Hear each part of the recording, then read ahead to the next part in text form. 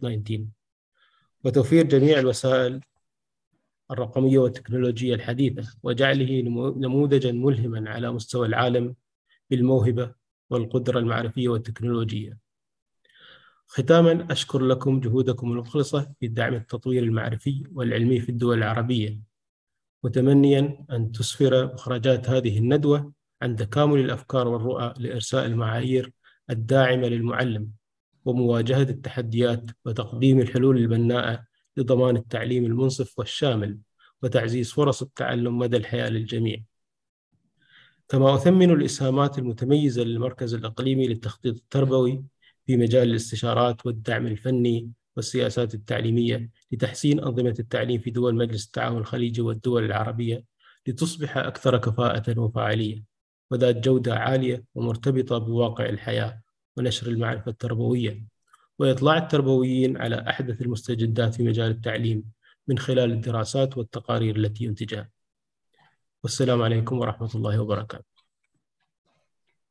نشكر سعادة الدكتور محمد على هذه الكلمة التي وضحت الجهود التي تقدمها دولة الإمارات العربية المتحدة ممثلة بوزارة التربية والتعليم لدعم وتمكين المعلم وطنياً وإقليمياً وعالمياً.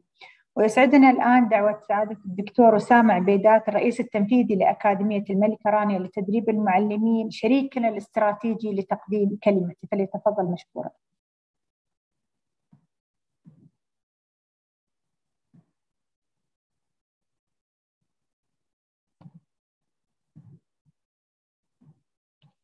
دكتور أسامة. دكتور ميوت. نعتذر. شكرا أستاذة مهرة. السلام عليكم ورحمة الله وبركاته. سعادة الدكتور محمد المعلى المحترم وسعادة الأستاذة مهرة المطيوع المحترمة، السيدات والسادة الحضور، السلام عليكم ورحمة الله وبركاته. وبعد، أود في البداية أن أعرب عن شكري للمركز الإقليمي للتخطيط التربوي على العمل مع أكاديمية الملكة رانيا لتدريب المعلمين على تنظيم هذه الندوة، ونحن نقدر كل ما يقوم به المركز من جهود لدفع عملية التخطيط والتطوير التربوي، ونعتز بشراكتنا معكم أستاذ مهند. سيدات والسادة الحضور، يعد المعلم من أبرز عناصر المنظومة التعليمية إن لم يكن أبرزها، فلا يخفى على القاصي والداني أن مسؤولية تمكين المعلم أكاديمياً ومهنياً وثقافياً صارت من أولويات أي نظام تعليمي يركز على نوعية المعلمين في ظل تنامي سرعة التطور التي يشهدها عالمنا اليوم. ولا يخفى أيضاً أن تمكينه يعد الركن الأساسي في معظم الجهود المبذولة للإصلاح التربوي المعاصر في كثير من دول العالم، ولا سيما الدول العربية. فقد أصبح تمكين المعلمين موضع نقاش واسع بين الباحثين وصناع القرار، يسعى به إلى ترسيخ روح المسؤولية والاعتزاز بقوة العمل في المدرسة. وكذلك هو يعد الأساس الذي يمكن المعلم من تحمل المسؤولية ومواجهة التطورات والتحديات في المجال التعليمي، ولا سيما أنه يفرض أنماطاً سلوكية تتناسب وطبيعة العمل واتخاذ القرارات المتعلقة به. وإذا كان تمكين المعلمين أمراً مهماً وضرورياً في كل وقت، فإن أهميته تزداد أكثر في ظل ما تشهده المجتمعات المعاصرة والمؤسسات التعليمية من زيادة في مستويات التكنولوجيا وعلم البيانات والذكاء الاصطناعي وغيرهما. فنحن بأمس الحاجة اليوم ونحن في عيد المعلم الذي نعتز به ونفخر أن نعيد معا بناء الصورة الاجتماعية الجديدة للمعلم الملهم من خلال مساندة المجتمع له واحترامه لتكوين صورة جماعية مهنية باعتبارهم أي المعلمين مهنيين وحلفاء وشركاء في تطوير التعليم في عصر جديد يزدهر في ظل نموذج تعليمي جديد. الزملاء الأفاضل، نحتاج اليوم إلى التمكين الأخلاقي في إطار التنمية المهنية الأخلاقية المستدامة، فالمعلم هو الطاقة المحركة لكل فعاليات التعلم والتعليم.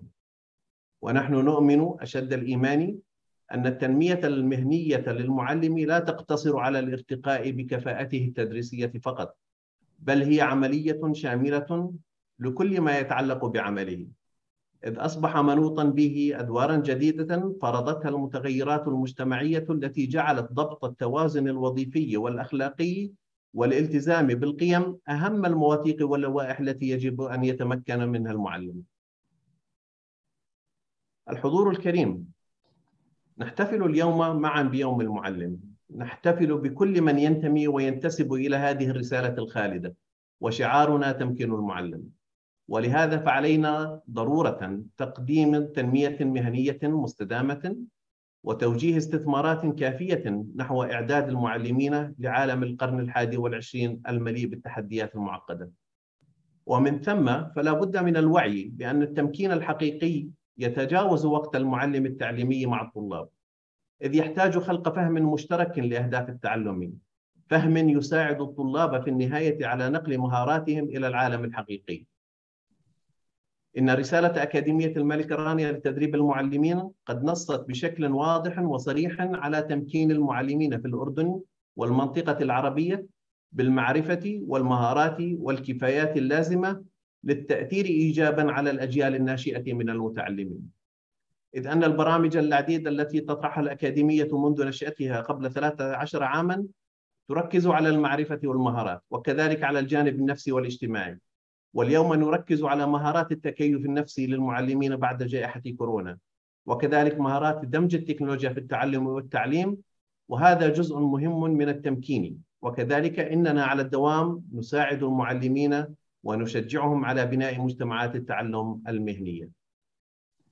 وأخيراً أختم القول بأننا نحتاج اليوم إلى معلم يتسم باحتضان التغيير بإيجابية، فمن الأهمية بمكان أن يكون المعلمون على استعداد للتعلم والتغيير مع تطور التكنولوجيا ودخول مجال التعليم. كن أيها المعلم إيجابياً ومستعداً للتعلم والتكييف، وكن مستعداً لمشاركة نجاحاتك وإخفاقاتك. والسلام عليكم ورحمة الله وبركاته. شكرا دكتور أسامة على هذه الكلمة التي وضحت لنا أهمية إعادة التصور حول تمكين المعلم من أجل إعداده للمستقبل والتغير الحادث في أدواره. الآن ننتقل للدكتور محمد أحمد قبلان لإدارة الجلسة الأولى، فليتفضل مشكورا. تفضل دكتور أحمد. إن شاء الله. السلام عليكم ورحمة الله وبركاته. تحياتي جميعا لمعالي وزير التربية والتعليم وللأستاذ الدكتور أسامة عبيدات. أهلا، أنا سعيد بوجودي معكم، وأنا سعيد بإدارة الجلسة الأولى التي تتكون من ثلاث in the first session we have three speakers. Mr. Carlos Vergas, he will talk about the teacher role in transforming educational systems. And the second speaker will be Dr. Sofia D'Angelo, and she will talk about teacher role in crisis recovery. And for the third speaker will be Dr. Lucia Bilardi, and she will talk about the teacher role in preparing students in an integrated manner for the future. So we will start with the first speaker, and the first speaker will be recorded because he's not able actually to join us online now. Dr. Carlos, or Mr. Carlos Vegas, is a sociologist of education who specializes on global education policy. His research and publication focus on the relationship between education, human rights, and well-being, the orientation and discourse of public policy, and their effects on society. He has worked for universities, civil society, international organizations, and local government in Latin America and Europe, both implementing lifelong learning policies and analyzing their intersections with equity, inclusion, and social justice. And since 2015, he works for UNESCO, where he has coordinated research on the social relevance and cultural pertinence of education in 5 continents, and led the organization's work on teachers, inclusion, and lifelong learning in Latin America and the Caribbean. At present, he leads the section of teacher development at UNESCO's headquarters in Paris, and the Secretary of International Task Force on Teachers for Education 2030. So you will listen now for 20 minutes, record this session for Mr. Carlos Vergas. مهرة. تفضل دكتور.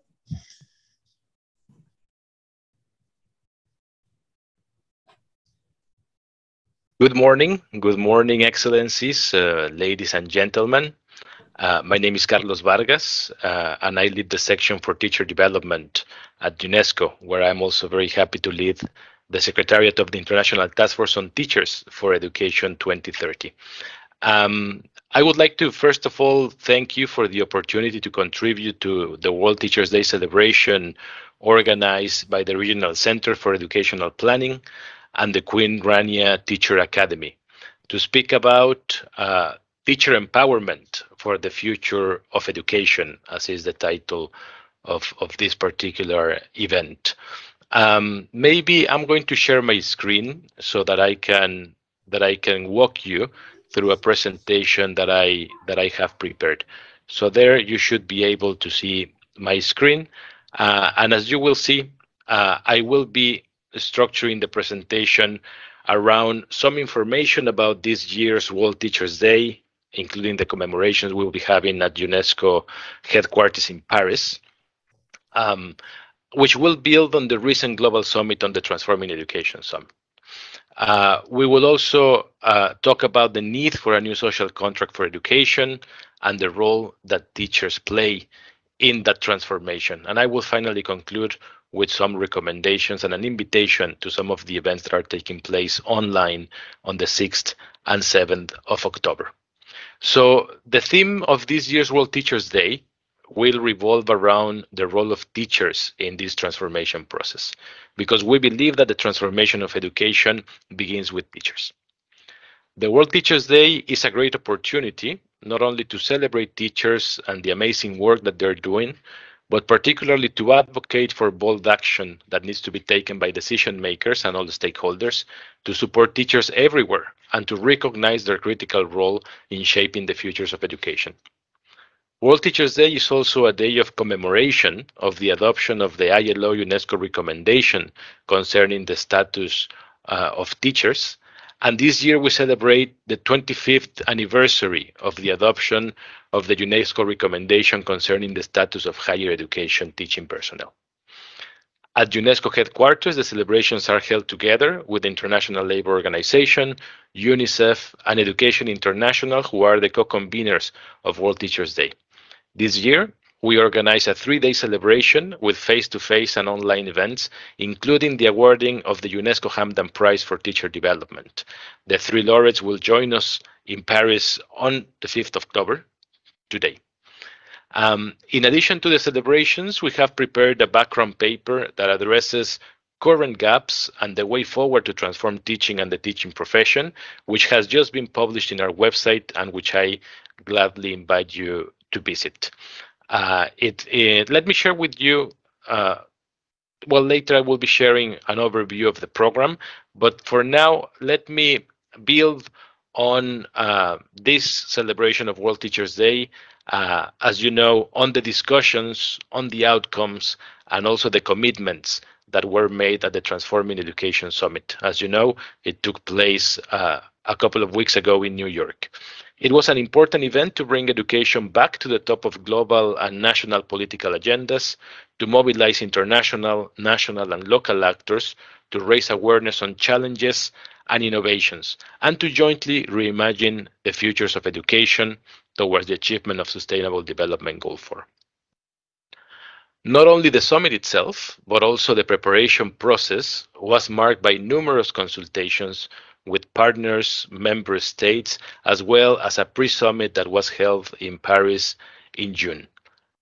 This produced very relevant outcomes, which I would like to briefly touch upon.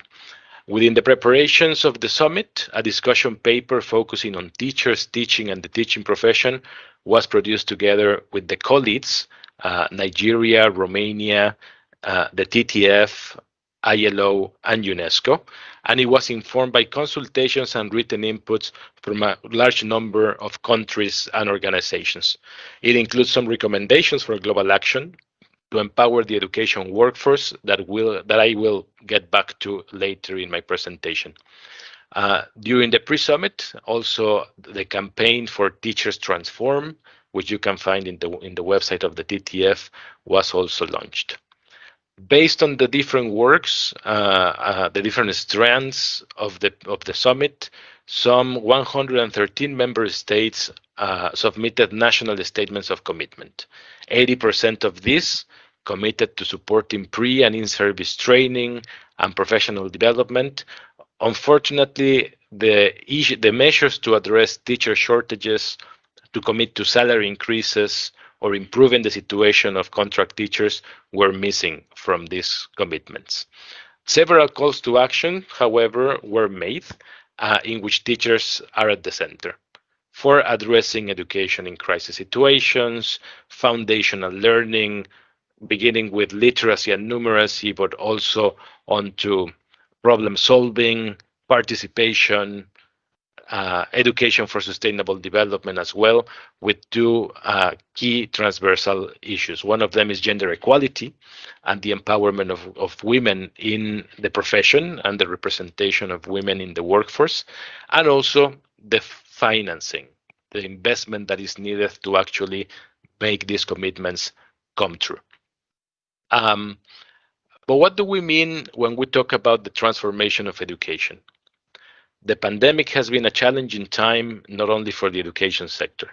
It has made us aware of our fragility and interconnectedness, and the fact that we can only cope with 21st century challenges such as climate change, rising inequalities, and rapid technological change if we all work together. Challenges, however, can also present opportunities for change, for improvement, and to create better futures together. Education has always played an important role in advancing the transformation of human societies. Therefore, to shape sustainable futures, education itself must be transformed. This is the claim of the recently published report on Reimagining Our Futures Together, a new social contract for education.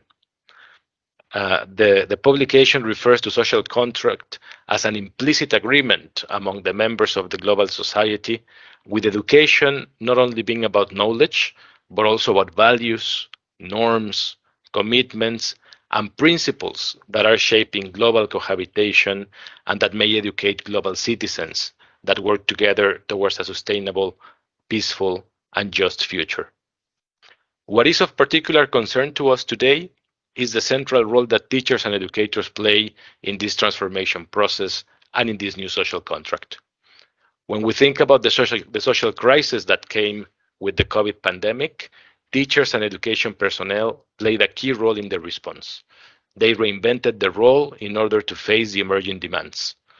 Most of them not only had to reorganize and adapt education and learning processes, in particular related to distance, online, and remote education, but also had to take part in activities to safeguard the material safety of learners and their families, therefore providing social, emotional, psychological support to students and their families.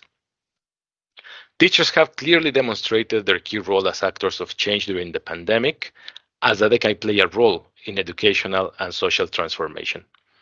The fifth chapter of the Futures of Education report suggests reimagining and revaluing the teaching profession around 4 guiding principles, which you can see on your screen. The first one is recasting teaching as a collaborative profession and conceiving of teachers as reflective practitioners. This means transitioning from individual classroom to collective networks, and also the implementation, the enacting of pedagogy and the curriculum to depend more heavily on teachers. Teachers are conveners of new educational ecosystems and networks of learning spaces. Teachers are also knowledge producers and expert practitioners who know best about the local realities, the needs, wants, and aspirations of the learners and of their communities. The second has to do with teacher development being a lifelong and a life-entangled journey. The teaching profession needs to become more appealing to younger generations in order to tackle teacher shortages, and it's important that teacher education is continuous throughout life and adapts to the changing contexts, including becoming more collaborative, more relational, more collective. So, for example, transitioning into communities of practice and other pedagogies that foster collaboration and peer learning with their teachers is an important transformation. Thirdly, public solidarity is needed to transform teaching. We need to improve the working conditions, the careers, and the prospects of teachers, including their labor statutes, to improve the recognition of teachers and teaching within society. Fourthly, teachers have a role to play beyond schools. They need to be part of educational decision making and of public debate. We need to build decision-making mechanisms with the participation of teachers and teacher organizations, as we said, because teachers have a lot to say in terms of how education can change, and also in the construction of education as a common good. They need to project their voice and their knowledge in broader social and political sphere. The reimagined role of teachers around the 4 dimensions requires that teachers play an active role, not only as implementers of curricula, but as knowledge providers, but as knowledge producers, and also active shapers and policy partners in educational decision making. Now, I will present the 4 main issues that have been identified in the paper that I invite you to read and which were part of the discussions of the Transforming Education Summit in order to support and empower teachers and education personnel to innovate and to transform teaching from within. The first has to do with teacher shortages and the need for an adequate number of qualified teachers. As you know, in 2016, it was estimated that 69 million teachers were needed globally to achieve universal basic education by 2030. Today, in 2022, although in some high-income countries, universal primary and secondary education has been almost reached, in many low and middle-income countries, this is not the case. And this is particularly so because there are still important teacher shortages. For example, in sub-Saharan Africa, where 16.5 million additional teachers are needed to achieve SDG 4, or in Southern Asia, where 7 million teachers are needed from here until 2030. Without enough teachers, classrooms are overcrowded, teachers are overworked and demotivated. And this, of course, has an impact of the quality of education. One way to tackle teacher shortages is to ensure effective workforce management and equal deployment and distribution of teachers across the country with a focus of equity in deployment, gender equality, and the representation of the diversity of society in the classroom. Another strategy is to increase the number of teachers, which can be achieved through expanding the pool of potential candidates, through professionalization and qualification opportunities, upgrading contract teachers, and facilitating mobility, for example. Another measure which is important is licensing and accreditation schemes, as well as qualification standards that might ensure the minimum qualification, knowledge, and experience that teachers need to fully deploy their potential. The second has to do with all teachers that need to have access to quality initial training and continuous professional development throughout their careers. Teachers globally in secondary education receive more opportunities than those in primary education, for example. Supporting teachers through pre-service and in-service training and professional development remains crucial to ensure quality teaching and learning. This is particularly relevant given the changes brought forth by the pandemic, including widespread digitalization and remote teaching and learning, but also the affective and the relational dimensions which were imperiled during school disruptions. Initial and continuous professional development needs to incorporate also pedagogies that are adapted to local realities, including the meaningful use of different technologies, high-tech, low-tech, or no-tech, in order to reach all learners and to leave no one behind. Now, the third dimension and an obstacle to address is that of teacher shortages has to do with working conditions and remuneration. Transforming the education workforce means to make sure that every teacher, a school leader, and other education workers have a recognized professional status and can participate in social and policy dialogue working in decent conditions. Compared to other professions, teacher wages remain comparatively low in many countries. According to the UNESCO Institute for Statistics, 6 out of 10 countries pay primary teachers less than other professions. In addition to that, a supportive working environment is crucial for teacher motivation. The respect for fundamental principles and rights at work, including safety and health, mental well-being, particularly in terms of workloads and work intensity, must be guaranteed. For teachers to protect their working conditions and educational autonomy, effective social dialogue is key. However, a culture of collaboration needs to be developed, not only with the government, but also with teachers, with their governing bodies, representative organizations, and other social actors in order to improve their status in society and to empower them to play the role as agents of change in the education process. And at last but not least, teachers and other teaching and other education personnel need to be empowered to lead learning, to innovate and harness relevant research. The COVID-19 pandemic was a proof that the education can change and that teachers have actually played a key role in innovating. But for this to happen, they need to be granted with autonomy and agency and decision-making power in the classroom. In order to achieve this transformation of the teaching profession, the main policy levers must include engaged teachers, which means the development of holistic and comprehensive national teacher policies through robust social dialogue, ensuring investment in teacher and education personnel.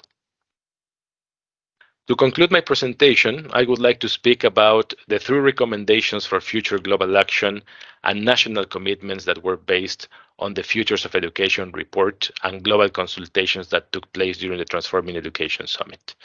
We need to accelerate efforts to improve the status of teachers and their working conditions to make the profession more attractive. We need to accelerate the pace and improve the quality of teacher professional development through the adoption of comprehensive national policies for teachers and teaching personnel. And we need to improve the financing for teachers through integrated national reform and financial strategies. This will help achieve our goal of an empowered education workforce that is professionalized, trained, motivated, and supported, and therefore able to fulfill its role in the transformation of education. Finally, let me share this slide with you, which encapsulates the different commemorations we will be celebrating. We have, of course, today, you will be busy on the 5th of October, where we will be having the awarding ceremony of the UNESCO Hampton Prize for Teacher Development. But on the 6th and the 7th, we have lined up a few panels on the transformation of education from a lifelong learning perspective, in view of the digital turn, for greening education, and as we said, the online panel on the 25th anniversary of UNESCO's recommendation concerning the status of higher education teaching personnel. I would like to thank you very much for your attention and to invite you to continue to engage in the celebrations of World Teachers Day. Thank you very much for your attention. I wish you fruitful discussions. Thank you, Dr. Carlos. Of course, it's a recorded message, but thank you for the excellent speech. It's actually, it represents a roadmap for us, especially after the crisis. And another role that actually as important as enhancing teacher status in the world and in the profession as well. Dr. Sofia D'Angelo will talk about the role of teacher in crisis recovery. And this is a very timely actually speech, and it's a very rich speech. Dr. Sofia is an inclusion education specialist with over than 10 years of experience in the field of education and international development. She holds a PhD and MPhil from the University of Cambridge, the Real Center, which is Research in Equitable Access and Learning, and a BA from Princeton University.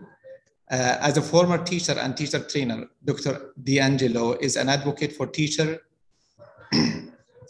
in all their diversity. Her research focuses on inclusion of teachers and students, particularly from marginalized groups and across both development and humanitarian settings. This includes women and girls, refugees and displaced communities, ethnic and linguistic minorities, and teachers and students with disabilities. So Dr. D'Angelo is currently based in the Dominican Republic, where she works as a consultant for various organizations, including the World Bank, the Interagency Network for Education in Emergencies, EdTech Hub, and ODI. In addition to equity and inclusion, her work spans diverse topics, including teacher professional development, curriculum design and reform, foundational literacy and numeracy and life skills, as well as education and technology. So Dr. Sophia, we welcome you and the floor is yours. Thank you very much. And thank you to everyone for having me today. It's an honor and a privilege to be here. And to the teachers, thank you all. Today we celebrate you, but I hope that we continue to recognize you as we should, even beyond today. I'm going to share my screen real quickly. And okay, so I'm gonna speak briefly, and I only have 20 minutes, but about teachers' roles in the COVID-19 crisis response and recovery. And I added a bit about response here too, because we know waves of COVID continue to come in, and I'm also going to be speaking a bit more of crises beyond COVID as well, just to expand the lessons learned. So a brief introduction. I think 2 points that are important to iterate are one, that teachers do not work in isolation, right? They work within ecosystems, whether at the classroom, school, community level, obviously the national, regional, and global level in terms of policy and commitments as well, right? These factors can often be enabling, they can also be constraining, but they shape the way teachers work and the decisions that they make in the classroom and beyond. Second, our teachers are not a homogeneous group, and this was addressed a bit in my biography, but I think, we need to recognize teachers in all of their diversity, whether it's sex and gender, ability, age, ethnicity, language, displacement, refugee status, etc. Third, we know that COVID-19 and other crises bring with them diverse challenges. I think often this leads to sort of a deficit approach when we speak about teachers. But today I want to shift that narrative, and I really want to focus on using a building on strengths approach and focusing on what Donald McIntyre calls teacher craft knowledge. And that craft knowledge is the knowledge that teachers build organically from their experience in the classroom, right? It's a professional knowledge. It's a knowledge embedded in classroom experiences, embedded in interactions with their students. Teachers are the ones that know their students best. They know their realities best. And I think we need to see them more as agents of change and professionals capable of reflecting on their practice and making these decisions. So I'm going to talk about 4 key roles here. I think it's important to also note that these roles are not only applicable to COVID-19 or crises in general. I think teachers are often take on these roles in multiple settings and contexts, and they are also not the only roles that teachers play. I think within 20 minutes, I'm just not able to go over all of the roles they play, but I do want to focus on these 4 key roles. Teachers as first responders, teachers as collaborators and co-creators, teachers as digital innovators, and teachers as mobilizers. And the presenter prior to me started touching on some of these topics, but I look forward to continue to explore them with you today. Real quickly, as an independent consultant, I've been involved in various projects. So I'm going to talk about 4 key, the research and the points that I make today draw on especially these 4 projects that I was involved with, either as a lead author or co-author. The 2 on the left that you see are from the Interagency Network of Education Emergency. So it's particularly looking at teacher well-being, both within the COVID crisis and beyond. The 3rd one is specific to the World Bank and learners with disabilities, their needs during COVID-19 and how they were met. It's based on a global survey. And then the 4th one is with the EdTech Hub that looks specifically at technology for teacher professional development. And although This output in particular did not focus on COVID-19. There's a forthcoming background paper for the Global Education Monitoring Report that we do incorporate more literature on COVID-19. And I'll share all these resources in the chat. I have a lot of links, so I'll do that afterwards. I also want to flag that this INEE resource is available in Arabic, as well as there will be forthcoming translations for the guidance note also in Arabic. So to begin, teachers as first responders, I mean, I think this is something that COVID shed a lot of light on, right? For teachers working in crisis settings in general, whether it's conflict, disaster, et cetera, teachers have to shift all of a sudden to respond to safety needs, physical health needs, as well as mental health needs. And I think we really saw this not only just in the immediate response to COVID, but we continue to see in the medium and long-term recovery, right? There are more students that are now facing mental health challenges due to the isolation that they face, due to the anxiety that they face, et cetera. Second, teachers, again, are responding to both physical and mental health of students. Again, we see this not just in mental health, but the physical needs of students. And as the third point says, the physical needs of teachers. That teachers also need to be supported. Teachers, there's a lot of literature on how teachers themselves feared COVID-19 and how in other settings and other types of crises and contexts, schools and teachers, especially female teachers and female students, are often the target of attacks. So I think it's super important that we support teachers. The previous presenter also spoke about how we can create enabling conditions, better working conditions, but it's at all levels. It's, the economic crisis in Lebanon that came up a lot in our INEE report, because if teachers don't have access to basic needs, if they are not being paid well, these are all affecting their mental health, their well-being, and their ability to do their job well at the end of the day. The last point I want to make here is, again, to consider teachers in all their diversity. And it's particularly important for teachers working in context of overlapping crisis, right? Whether it's conflict and disaster, as well as COVID-19, which we've seen, and teachers from vulnerable groups. And this means teachers with disabilities, especially in terms of COVID-19, teachers with chronic diseases or coexisting morbidities that are more vulnerable to COVID. I do want to call attention again. I said that teachers don't work in isolation at the beginning, and I will provide a couple frameworks for us to kind of think through this. But this is from the INEE Teacher Landscape Review from 2019, which, although I was not involved in, we draw on it again in our subsequent work.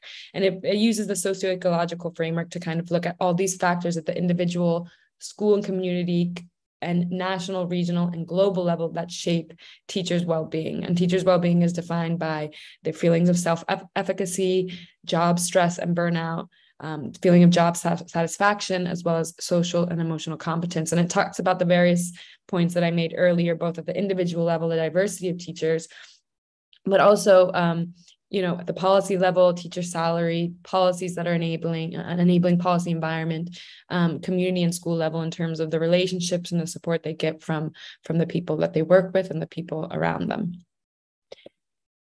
Second key role that I'm going to discuss is teachers as collaborators and co-creators. At the local level, we see this, within schools and within classrooms, teachers working together. I think this was a huge thing that came out in the World Bank report on students with disabilities, not just collaboration between, for example, special education providers and mainstream teachers, but also cross-curricular collaboration, right? Really trying to integrate the curriculum across, math and geography, and teachers working together with the same group of students. Again, as they know their students best, they can come together and collaborate. And we saw a lot of this during COVID-19, not only at the local level, but at the national level.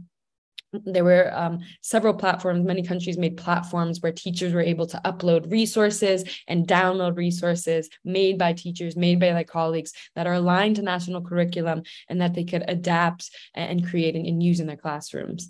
At the international level, we saw this in terms of social media, transnational groups and remote communities of practice, sharing resources, following teachers on Instagram. WhatsApp has become, even more so than before, an important tool for collaboration. And I think one thing that I want to emphasize here is that it's almost the silver lining that because schools and because systems weren't as prepared to respond to COVID-19, it opened up this space for teachers to lead the way, right? For a teacher-centered approach to professional development, to the creation of resources, the creation of curriculum, et cetera. Third, teachers as digital innovators. I think, of course, this was mentioned by several of the speakers before me, but we cannot go without talking about technology, which is an important tool, but which I want to emphasize, it has the power not only to bridge gaps, but it also has the potential to widen gaps, right? We saw that learners when teachers without access to technology were often struggled the most, and learning gaps were often wider in those communities.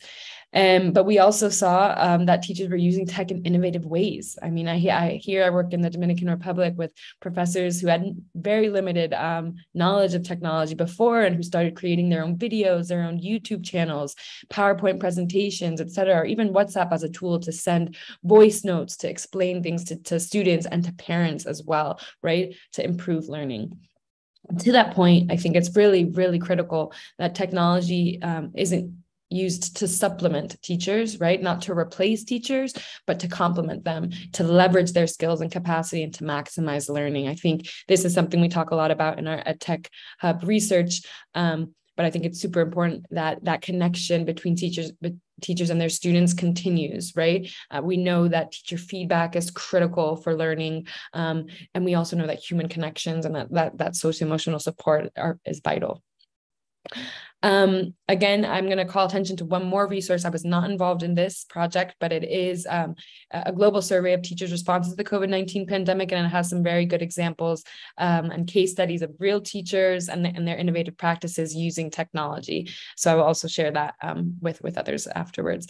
And then finally, I did put teachers as digital innovators in the parentheses for a reason. I think it's important to note that while technology is super vital to the COVID-19 and crisis response and recovery, we've also seen teachers innovating with non-digital resources, right? Using outdoor spaces, nature, learning by playing, but also in terms of functional literacy and mathematics in the household, different ways of building skills like classifying silverware, measuring ingredients, reading newspapers and labels or ingredients on boxes. These are all ways that they're using their surrounding environment and the immediate response, but also within classrooms and schools. One more resource I want to flag, this came from the INEE Teacher Wellbeing Mapping, and again, it's available in Arabic, so I did want to put this out there. We have all these resources. The INEE provides resources in 5 key languages, so English, Spanish, Arabic, French, and Portuguese.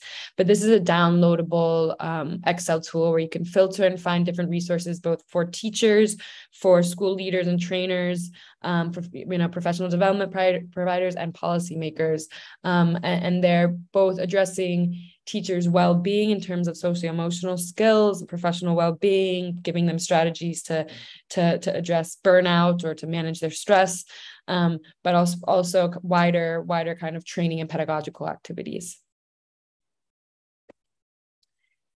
Lastly, teachers as mobilizers. I think this is one of the topics that's not discussed as much, or sometimes it's kind of just brushed by, but teachers have been mobilizing in every sense of the word, right? They're mobilizing resources. I think this is a really interesting graphic that we have from our World Bank report, where we're talking about the kind of compounding barriers to accessing technology, specifically for learners with disabilities. But I think there's definitely relevance here for other learners. For example, first you have to have access to internet at home. You have to then make sure that there's quality signal and internet connectivity, right, to be able to access online learning. You have to make sure that there are enough devices for children to use to access that learning, and especially important for families with multiple children, right? We know that there's sometimes if children there's only one device at the home, not both children couldn't use the device for learning.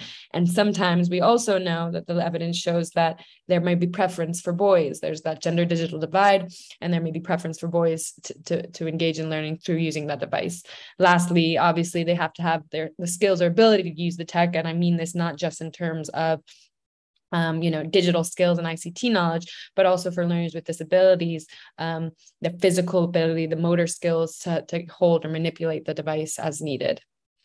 In that report, we found very interesting examples of how teachers try to mobilize resources to overcome these barriers, whether it was through making connections with digital, with private companies and tech companies, whether it was going to internet centers or computer centers within the community, or whether it was writing ads in the newspaper and asking for donations, which was successful. So we see again that teachers go the extra mile to respond to these kind of moments of crises. We also see teachers mobilizing students, and we saw that a lot during school closures, especially in remote areas where teachers had to travel long distances and find safe spaces outdoors to work with their students, those who did not have access to technology and who could not do distance education.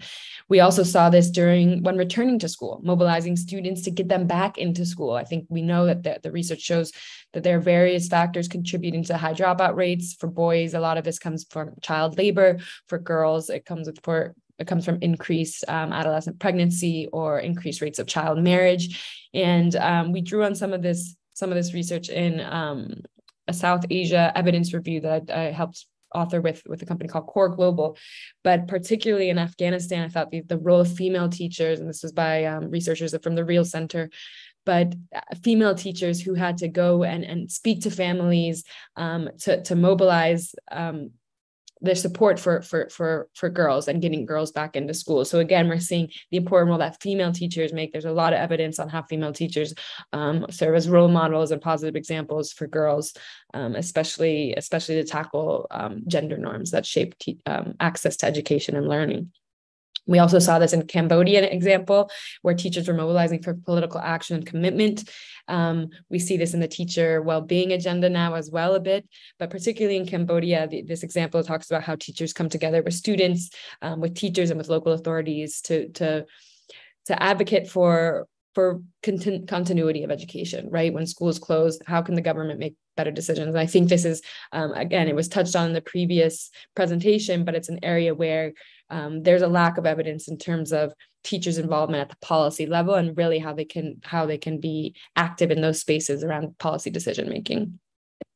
One final point I want to make about this is that these kind of gender norms and inequalities that I showed at the beginning with this figure exist for teachers as well, right? There's a digital divide that might be based on gender, age, disability, ethnicity, rurality, poverty, or other factors. I think even when I talk about the important role that female teachers may play, female teachers also face specific barriers. I mean, even in terms of mobility and how gender norms kind of hinder their mobility and their freedom to move around, that's really important. I think just to finalize with one more framework, then this is that kind of how we adapted the Girls' Education Challenge marginalization framework for understanding teachers' experiences and female teachers' experiences, I should say, I'm sorry, because in particular, female teachers, again, are facing different challenges in terms of attitudinal barriers, environmental barriers, institutional barriers, right?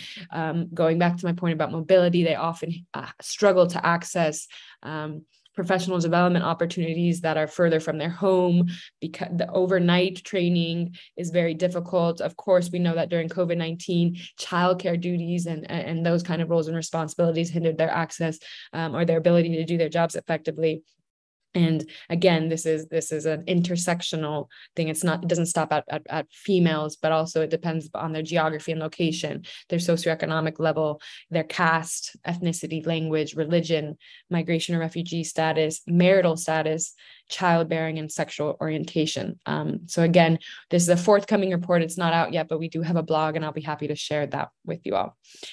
So to close, I talked about 4 key roles, and I won't go over them too much just for the sake of time, but I think this last point here about the under-researched areas and evidence gaps, I think is important to highlight. One is teachers as evaluators, right? We know that there's a need to use assessment and learning data for teaching, but I think this is an area that definitely needs to be explored more. Teachers as curriculum designers and adapters. Again, this goes with the same point I made about policy earlier. Curriculum tends to be top down in the sense that teachers are less involved with with decisions around curriculum, right?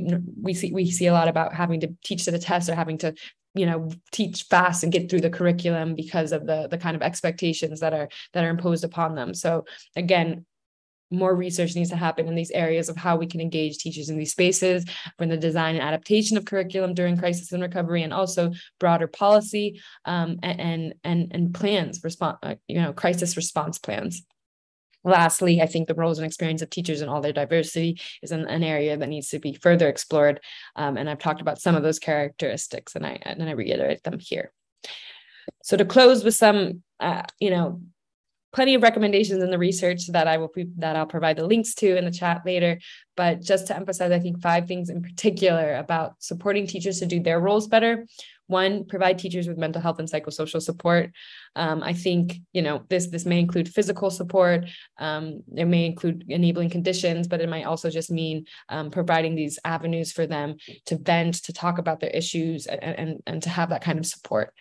2, keep teachers connected to schools, to support systems, but also to each other, right? We definitely see how crises can create very isolating experiences. But if we can keep teachers together and connected, whether through technology or other tools, there opens avenues for collaboration and for well-being and support as well. 3, engage teachers in the co-creation of resources, curriculum, professional development opportunities, and crisis response and recovery plans. Again, this has been mentioned both by the previous presenter and myself, so I'm happy to hear that. 4, support teacher innovation with and without technology, but where tech is involved, use it to complement rather than supplement teaching, right? Teachers are important. We don't want to replace them. We want to use technology and tools to leverage and maximize their ability to do their jobs effectively. 5, place marginalized teachers at the forefront of crisis response and recovery, and again, including teachers in all their diversity. I will end it there. I thank you very much. Thank you for inviting me. I'll share these resources in the chat, and I look forward to hearing from you for future collaboration. So thank you. Oh, thank you, Dr. Sofia. Thank you so much for the informative speech and the presentation. Too many things to do actually for the teachers. They are really overwhelmed with their responsibilities and added responsibilities after the crisis. Thank you so much. The third speaker for this session is Dr. Lucia Bilardi, and she's going to talk about the role of a teacher role in preparing students in an integrated manner for the future. And this is also an add-on role for the teachers, and I hope they can handle it. Dr. Bilardi is a coordinator of development of education leaders at the Center for Excellence and Innovation in Educational Policies at Gutillo Vargas Foundation. I hope I'm spelling that correctly. She holds a PhD degree in education from the Pontifical Catholic University of Rio de Janeiro in Brazil, and a master's degree in science education from the Federal University of Rio de Janeiro. And she has also a degree in pedagogy and biological sciences from the Federal University of Juiz de Fora. She has also an extensive experience in training school principals in several Brazilian educational networks. And she is currently an associate researcher at the Education Management and Quality Research Group in Rio de Janeiro. Dr. Bilardi, the floor is yours. We welcome you to the speech.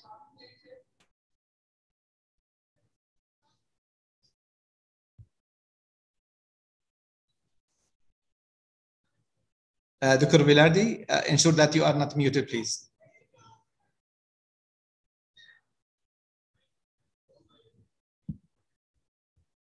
You are muted, Dr. Bilardi, you are muted.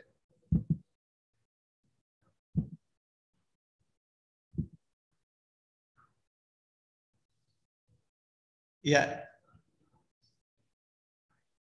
We don't hear you. No, we don't hear you. You are muted to us. Can you unmute yourself?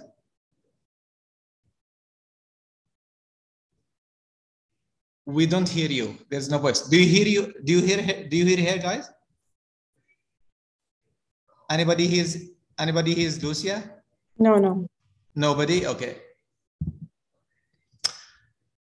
She is experiencing a technical difficulty in connecting with us. So I already sent for her a request to unmute. No, she's not able to unmute herself, I think. Dr. Bilardi, can you just exit the meeting and come back? Yeah, rejoin the meeting. Yes, please. So meanwhile, if you have any question for Dr. Sophia, because she's live now, yeah. So we can accept any question from you until Dr. Velarde comes back.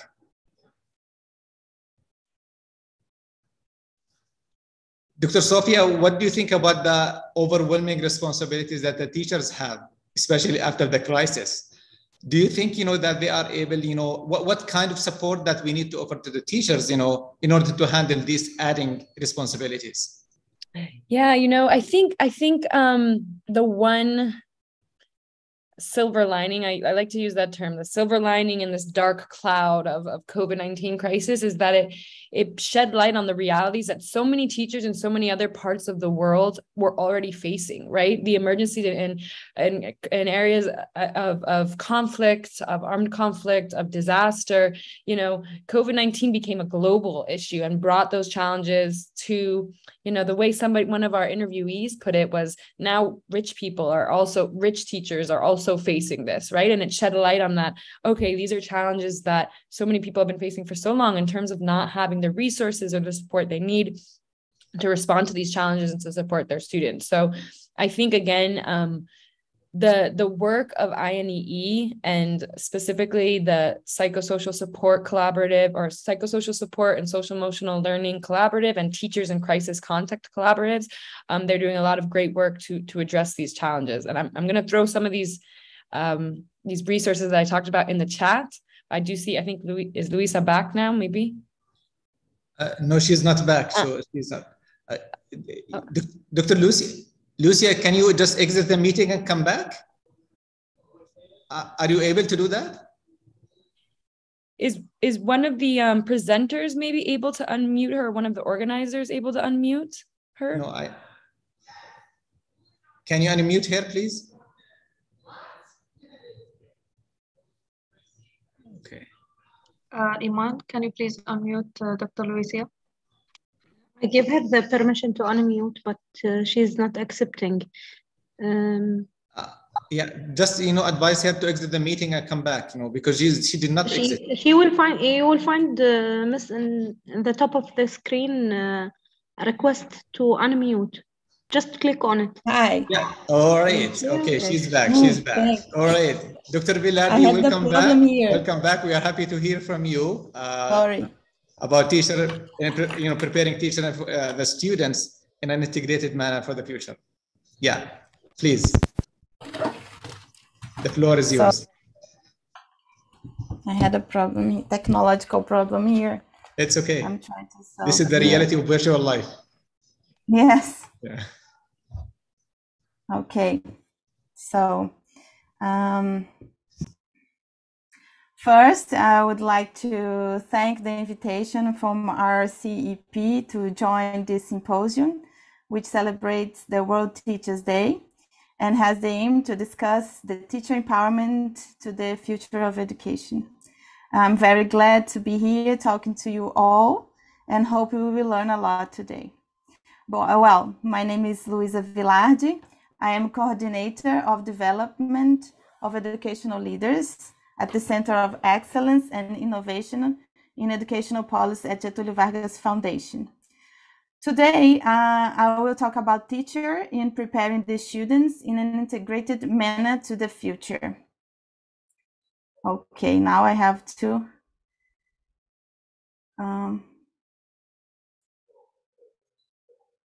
wait a minute. Okay. The chat is open here, so I can close it.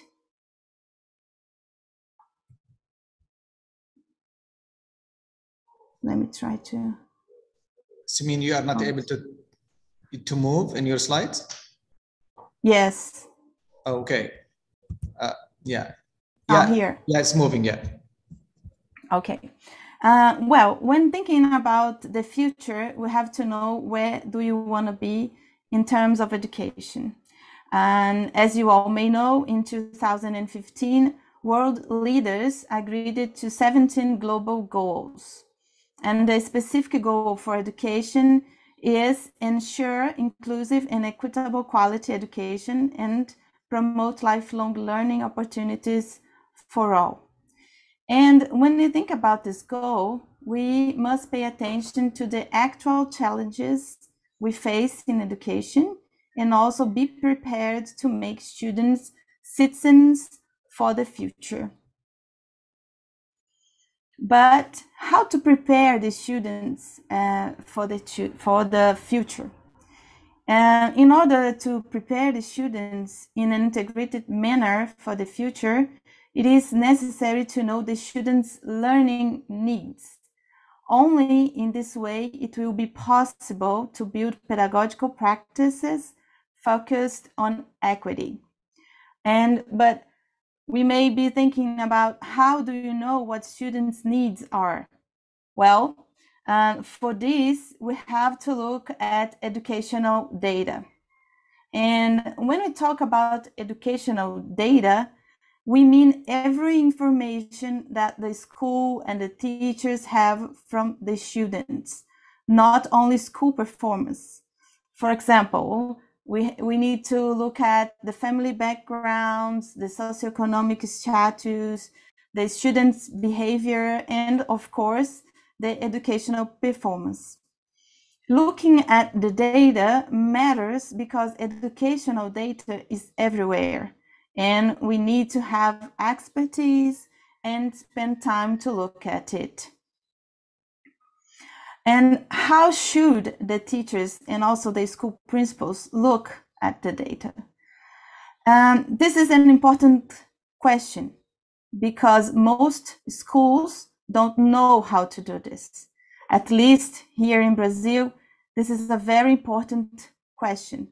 So important that in my doctoral thesis, I developed a model to analyze the use of educational data by school principals. But as we are here today to celebrate the World Teachers' Day, I will talk about another project. Catherine Baudet and collaborators have developed a project that is called DataWise. This project aims to support schools in taking an equity lens when using collaborative data inquiry so each student thrives. The DataWise project, as we can see in this figure, has 3 phases and 8 steps. The first phase is prepare and has 2 steps. Step 1, organize collaborative work at school, not easy. And step 2 is build data literacy, not easy at all too. So to make these 2 steps happen, we need everyone to have common goals at school. Only in this way it will be possible to create time to collaborative spaces and collective studies to build data literacy. And the second phase is inquire and has steps 3, 4, and 5. Step 3, create data overview. Step 4, dig into data. And step 5 is examine own practice. Here in this phase is necessary to collect all kinds of data, as I said before, and look and dig into it in a collective and collaborative way with all your colleagues, with all people at school. So you can, in step 5, examine your own practice at classroom. You may think, what can I do for my students? What should I change? What is working and not working? And the last phase is act. And the steps are develop an action plan, plan to access progress, and act and access.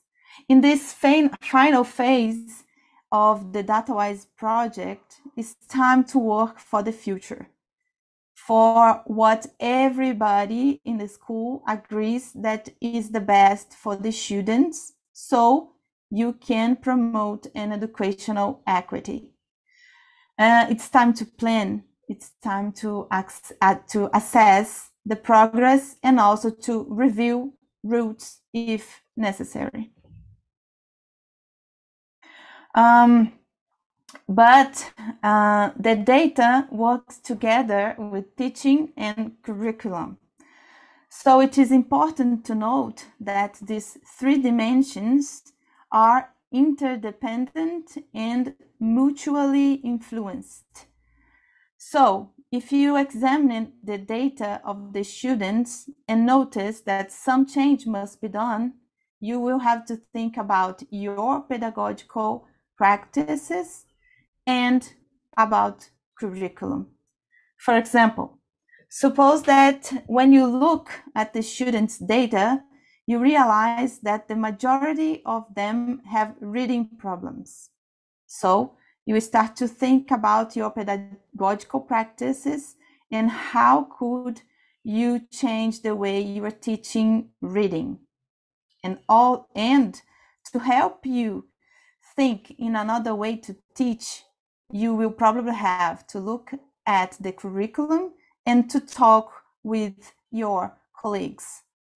Because doing this, you will have all the support you need. And it is very important to say again that collaborative work is the key to this process. Now I'm going to talk about teacher leadership. Teacher leadership is a process of influence others, whether they are students, colleagues, or students' family.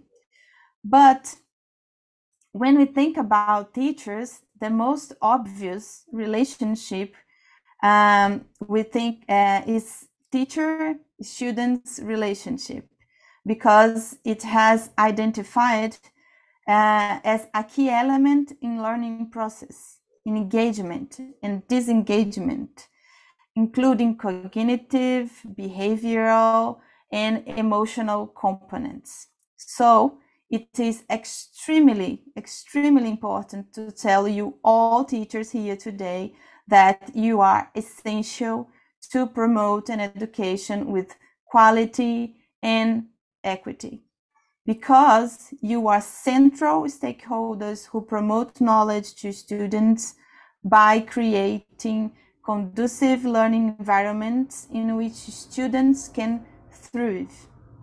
You are responsible for teaching, preparing, and carrying out classes, disciplining, reviewing classwork, reporting, and assessing. So you are the pillar of the process of education. But nowadays we have some challenges, don't we? We face challenges after the pandemic, and the two principal challenges we are facing here in Brazil are pandemic learning loss and absent students. And to try to overcome these challenges, UNICEF, in partnership with the National Union of Municipal Education Directors, the National Collegiate of Municipal Social Assistance Managers, and the National Council of Municipal Health, support municipalities in identifying the children and adolescents who are out of school, helping them to return to the classroom, stay, and learn. So here we have what we call in Brazil busca escolar ativa, or we can translate as school active research. And it has three actions. That is using technology to guarantee the right of children and adolescents to education. So the schools communicate to other schools and to district to give them information about the students who are not at school.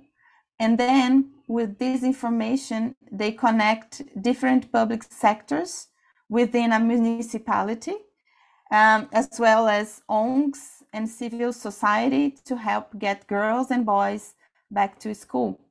And finally, when they are back at school, they have the worry to give children and teams the chance to be in school, to stay there, to study and thrive. And to finish my talking here with you today, I brought a quote from Paulo Freire, who is a patron of Brazilian education, which says, "Education does not change the world. Education changes people. People transform the world." Thank you all for the listening. Exactly. Thank you so much, Dr. Velarde, for the excellent speech and presentation. And also thank you for presenting the Paulo Freire actually quote here. It is really actually very relevant and timely for the presentation for our symposium theme here today, which is how to empower teachers to transform the world. Thank you so much for your presentation and Spain's presentation as well. We planned actually to have like a 10-minute question and answer, but actually, unfortunately, because of the delay and the technical difficulties that we have, so we will not be having any questions. But if you have any questions, all the questions actually are reported here in the QA tab, and I think Mrs. Mahra will attend to that. Some participants are asking for a copy of the presentation, and I think the presenters will send their presentations to Mahra, and she can share that with you upon your request. And also the whole session is recorded, so you can actually revisit it in YouTube as well. At the end of this session, thank you so much for Mr. Carlos, and thank you for Dr. Sofia and Dr. Velarde for your speech. Thank you so much, and appreciate your time and effort. Thank you. So now we'll move to the second session, and Mr. Mohammed Az-Zu'bi will lead that session. I don't know if we are going to Ms. Mahra first or Mr. Mohammed. Mrs. Mahra? Directly, we will go to Mr. Mohammed. Okay. Yeah, Mr. Mohammed, are you there? Yes. Yeah, please. Yes. Thank you. أهلا بكم زملائنا من المعلمين والمعلمات والعاملين في الميدان التربوي في هذه الجلسة التي ينظمها المركز الإقليمي للتخطيط التربوي تحت إشراف اليونسكو بالتعاون مع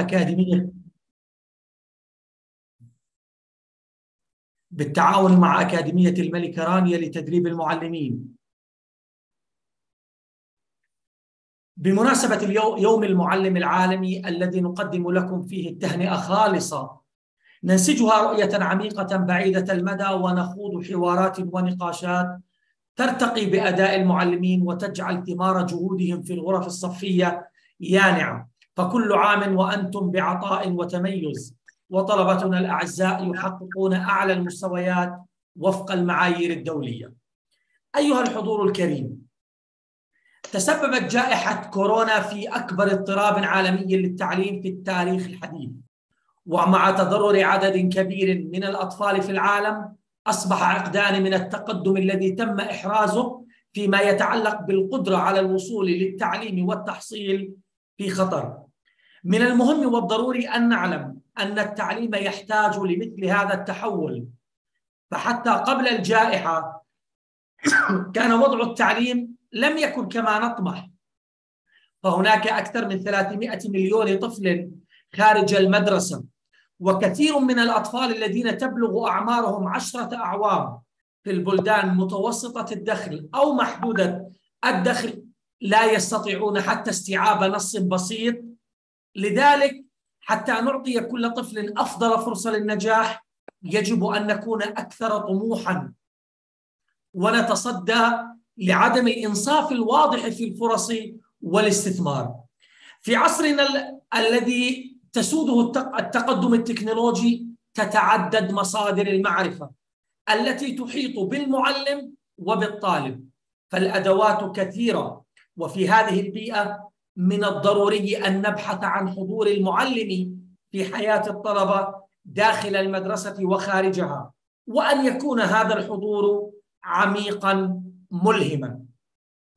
لأن التعليم هو الهدف الرابع من أهداف التنمية المستدامة، فقد عقدت الأمم المتحدة قمة تحويل التعليم أثناء انعقاد الدورة 77 للجمعية العامة في أيلول الماضي، استجابة لتحديين ملحين ومترابطين.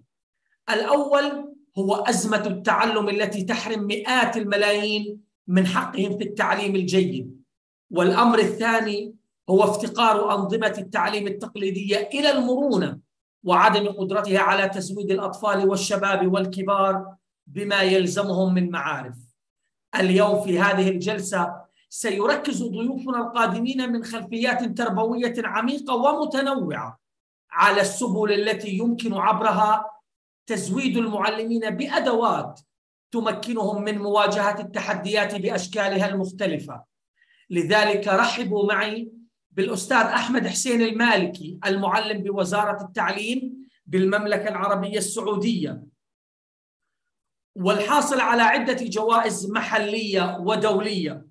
ورحبوا أيضا معي بالأستاذة هنادي مصطفى، رئيسة مجموعة تطوير اللغة العربية في مجموعة الدار للتعليم من دولة الإمارات العربية المتحدة. ورحبوا معي بالدكتورة هبة حسن، أخصائية التدريب ومدرسة المعلمين في أكاديمية الملك رانيا لتدريب المعلمين. أروح أجيبهم؟ كثير من راح أجيبهم؟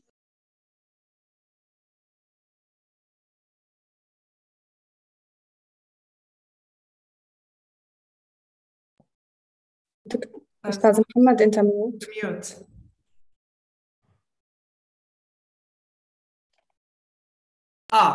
يبدو أنه صار خلل ما. سأبدأ بالدكتورة هبة حسن، خبيرة التدريب ومدرسة المعلمين في أكاديمية الملك رانيا لتدريب المعلمين. دكتورة، ربما نحن بحاجة لتنمية الدافعية الذاتية لدى المعلمين للإقبال على التنمية المهنية والتدريبات. برأيك كيف سنقوم بهذا الأمر؟ أولاً أشكرك أستاذ محمد على هذا السؤال القيم والرائع. طبعاً إحنا لما نتحدث عن الدافعية الذاتية ربما مباشرة يتراود إلى الأذهان عن حاجات. أولاً لابد من البحث عن حاجات المتعلمين، يعني وكأن الدافعية الذاتية ترتبط بحاجات المتعلمين والمعلمين بشكل خاص. فالمعلم هو الأقدر على تحديد حاجاته، يعني فهو الذي يتعامل مع الطالب، يتعامل مع المنهاج، البيئة التعليمية وكامل الأطراف، سواء من أولياء أمور أو إدارة. فإذا تم تحديد ووضع يعني اليد على الحاجات فعلا التي يحتاجها المعلم، فهنا تنطلق من وجهة نظر مؤسسات تربوية تدريبية يبدأ العمل على تصميم البرامج التي تتوائم مع تلك المتطلبات والرغبات والاحتياجات. في نفس الوقت يجب أنه الأخذ بعين الاعتبار كامل الاعتبارات والمستجدات والتطورات في ميدان التعلم والتعليم، وكأنه ننظر إليها كحلقة متكاملة. إذا أردنا فعلا أن ندفع المعلمين أن يبحثوا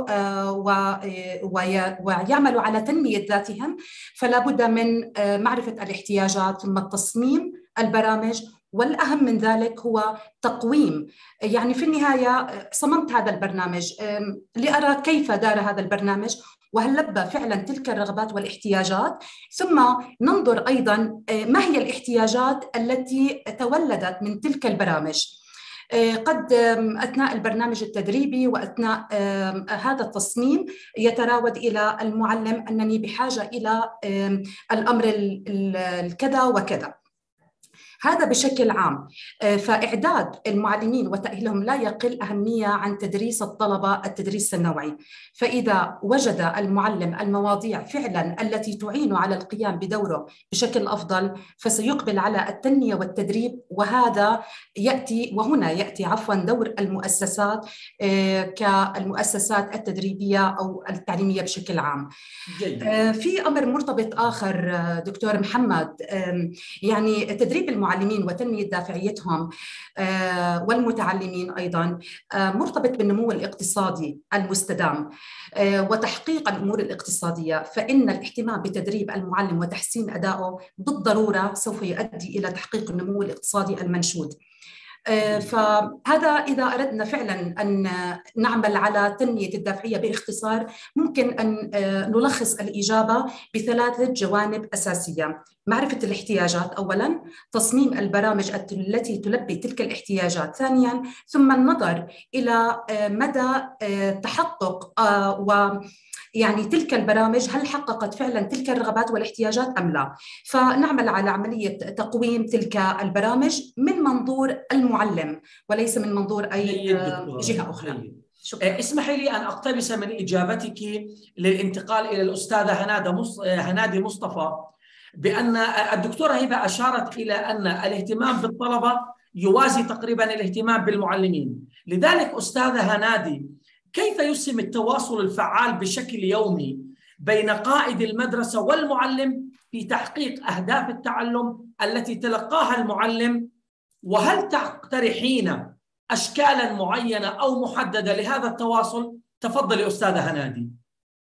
شكرا لك الزميل محمد. أول شيء دعوني أنتهز هذه الفرصة لشكركم بدعوتنا للانضمام إلى هذه الندوة، واسمحوا لي أن أقدم تهنئة لجميع معلمي العالم بيومهم العالمي، هؤلاء المعلمين الذين يقفون في مقدمة الصفوف يستقبلون أبناءنا الطلبة وأمانيهم وأحلامهم ويصنعون لنا بناة المستقبل. بالنسبة زميلي محمد لسؤالك عن أنواع التواصل، إذا أردنا أن نتحدث عن التواصل التربوي فهو سيعد من أحد وأهم العناصر الرئيسة في الحضارة الإنسانية، وهو الذي يعد العامل الأول إذا أردنا أن نقول يعتمد عليه نجاحنا في قطاع التعليم وفي علاقاتنا أيضاً مع جميع أطراف العملية التعليمية. طبعاً لو تطرقنا للحديث عن الاتصال، يعد هو من القضايا اللي جذبت اهتمام العلماء والباحثين والدارسين في شتى المجالات، وخصوصاً هنا نخصص التربية والتعليم، وأن قياس مدى فاعلية القائد التربوي هو مرتبط بدرجة كبيرة بدرجة الاتصال الذي يقوم به مع جميع يعني أصحاب المصلحة سواء كانوا طلبة أو معلمين. لكن عندما نقول الاتصال، هو يجب أن يكون هذا الاتصال اتصالاً مؤثراً فاعلاً له معنى يحقق التأثير والإقناع للمعلم. فإذا كان القائد التربوي مقنعاً ومؤثراً سيزداد بالطبع ولا مشاعر الانتماء والولاء إلى المجموعة من قبل المعلمين، سيتحسن الأداء الفردي والجماعي لهؤلاء المعلمين جراء تنشيط الدافعية، حفز الهمم، الشعور بالأمان الوظيفي والرضا الوظيفي. من أهم السمات التي تساعد القائد التربوي على أن يكون متواصلاً فعالاً هو امتلاكه للذكاء الاجتماعي والعاطفي، لأنه سيوفر له وعياً ذاتياً بمتطلبات واحتياجات المعلمين وكيفية انخراطهم في تطوير رؤية مشتركة للمدرسة، والحفاظ أيضاً على التركيز على الإنجاز العالي للطلبة سواء في تحصيلهم أو تقدمهم، لنصل إلى شيء معين وهو خلق ثقافة مدرسية يسودها ثقة واحترام بين إدارة المدرسة وبين المعلمين. تحدثنا عن أهمية أن يكون القائد التربوي لديه وعي اجتماعي. هو عندما يكون لديه وعي اجتماعي سيكون مصغياً جيداً لهؤلاء المعلمين، يقدم لهم الدعم النفسي ويستطيع بذلك كسب تأييدهم وتعاونهم لتحقيق أهداف المؤسسة. تكوين العلاقات والاتصالات بينه وبين المعلمين يعد أساس مهني وإيجابي يساعدهم ويرشدهم، يسعى إلى تطويرهم، تحقيق نموهم المهني والشخصي، يفسر لهم آراءه التربوية، قراراته، التعديلات التي يتخذها، ودور كل هذه القرارات في تحقيق مصلحة العمل. يعني من الأمور المهمة التي يعني أؤمن بها كدوري كقائدة تربوية في مدارس الدار للتعليم، من الضروري عند عقد الاجتماعات مع المعلمين أن يتم تزويدهم مسبقاً كوسيلة من وسائل الاتصال الفاعل بأجندة الاجتماع، إتاحة الفرصة لهم لاقتراح بعض النقاط التي قد تكون ملهمة ومؤثرة في العملية التعليمية، مشاركة آرائهم والاستماع لها. هذا بالنسبة للتواصل. جيد جيد. اسمحي لي أن أنتقل إلى الأستاذ أحمد وهو في الميدان بالمناسبة. أستاذ أحمد، سيرتك الذاتية تنبئ عن كثير من الجوائز التي حصلت عليها، وإذا أردنا الحديث عن الاتصال الفعال أود أن تخبرنا عن أهم التجارب الناجحة التي اطلعت عليها والتي تعتقد أنها ستمكن المعلمين من الأدوات الفاعلة في إدارة تعلم فعال. هل أطلعتنا على بعض هذه التجارب؟ بسم الله الرحمن الرحيم. الصوت واضح؟ نعم تفضل. الحمد لله والصلاة والسلام على رسول الله. قم للمعلم يوفيه التبجيل، كاد المعلم أن يكون رسولا.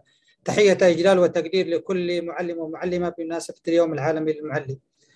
شكرا لكم على هذه الاستضافة مع هذه النخبة المتميزة وفي هذه الندوة المتميزة. شكرا لجائزة محمد بن زايد في يوم العالم للمعلم على احتفائها وتقديرها بالمعلم، وأنا أحد الذين تم الاحتفاء بهم من خلال المشاركة في رحلتين تدريبيتين. الرحلة الأولى كانت لجمهورية سنغافورة في عام 2019، والرحلة الثانية كانت لدولة فنلندا في عام 2022. عندما نتحدث عن هذه التجارب الناجحة والفوائد منها كثيرة جدا جدا، لكن لعلي أوجز في نقاط محددة أهم المكتسبات التي تخدم المعلم. النقطة الأولى الثقة التي يحظى بها المعلم في هذه الدول. جعلت هذه الدول متميزة لأن المعلم هو أساس العملية التعليمية، فالمعلم يحظى بثقة كبيرة في المجتمع التعليمي والمدني. النقطة الثانية المرونة والحرية أيضا التي يحظى بها المعلم من خلال تطبيق الاستراتيجيات، إدارة البيئة الصفية، من خلال تنوع أساليب التدريس، من خلال إدارة المنهج داخل الحجرة التعليمية. كل هذه الأمور ساعدت المعلم حرية ومرونة بما يحقق أهداف المنهج. النقطة الثالثة ولعل الدكتورة هبة تكلمت عنها هي الدافعية. والدافعية هذه دائما المعلم عندما يحصل على الثقة والمرونة راح تأتي الدافعية للمعلم، راح يبدع، راح يطور من أدائه، راح يبحث عن البرامج التي تساهم في تطوير أداء بما يحقق العملية التعليمية في هذه الدولة. النقطة الرابعة، لاحظنا في هذه الدول المتميزة في التعليم أن المعلم يبتكر أو عفوا يعني المعلم يصبح دوره موجه وميسر ومقيم، وهذا هو المكان الحقيقي للمعلم، بحيث أن الطالب يبحث ويستكشف ويصل إلى الحقائق والنتائج، وهذا ما نريد أن يطبق في واقعنا التعليمي.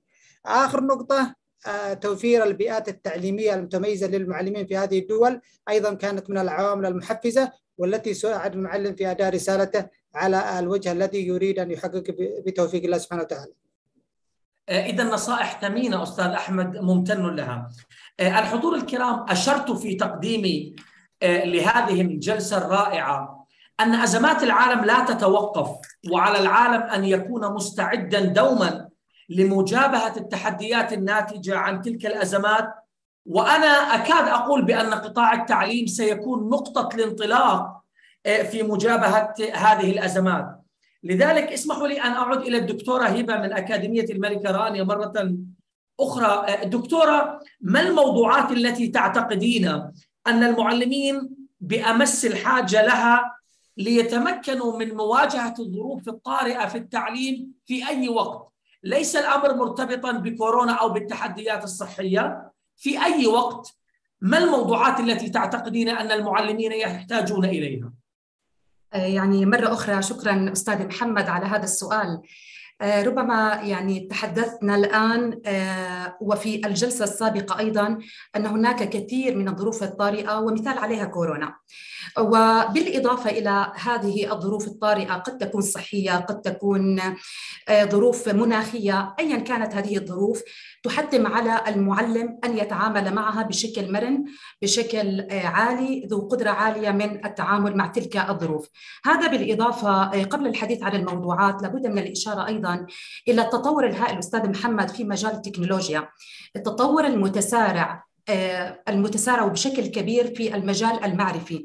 كل هذه الظروف فرضت على المعلم أن يتعامل مع طلبته وأن يتعامل مع كافة الأطراف بشكل فعلا يتواءم مع تلك التغيرات.